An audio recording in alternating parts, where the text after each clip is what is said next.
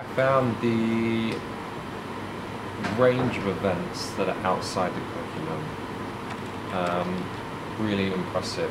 And not that I was surprised that there were events, I was surprised by the international aspect, having dancers from New Zealand coming in, and, it's really extraordinary. And I think that was something that was very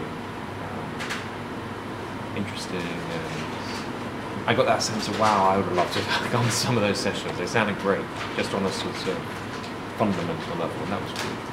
I mean, I actually genuinely loved schoolwork, so I was really like the geeky kid that would love doing his homework. I loved pretty much all of my studies. Outside of studies, I think theatre. And the play I put on was probably a real highlight. So I put this play on when I was 16, 17, and that was great. Start early is good. Starting when you're at school is a really good thing to do. And to finish the thing you're working on. If it's not finished, it's really hard to make an evaluation of its strengths and its weaknesses. And so many writers talk about wanting to write but don't write, or start something and don't finish it. And what happens is it damages your sense of being able to say, I am a writer because I finished something. So I would say finishing it is key.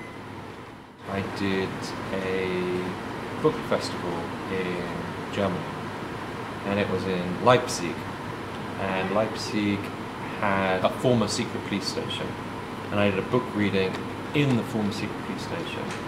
And I remember looking out, this is for Child 44, looking out at the audience, and many people in the audience were over the age of 50, so they had grown up under the Stasi and had lived with the secret police. And suddenly realizing that the words I was putting down had moved people who had lived during that period and experienced that was very special. That was a highlight. My theatre teacher, Mr. Jolly, saying, if you don't take this opportunity, you'll regret it. And I think as a piece of advice, that sense of what will I regret if I don't do something is a very powerful piece of advice. This a sense of don't miss those opportunities when they're presented to you. So I think that was probably the key.